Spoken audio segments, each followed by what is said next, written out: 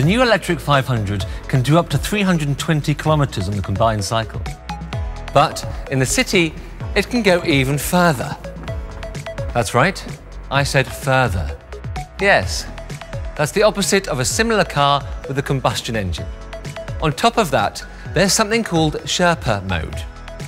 How does that work? Well, when you need to go even further, it takes control of the 500's parameters, switching off all unessential comfort features or reducing speed in order to save energy. And if you need a top-up, with the new electric 500, it's really easy to find a charging point. Even when you're away from home, no worries. You can already find more than 120,000 charging points in Europe. Well, I think I'm ready for a marathon.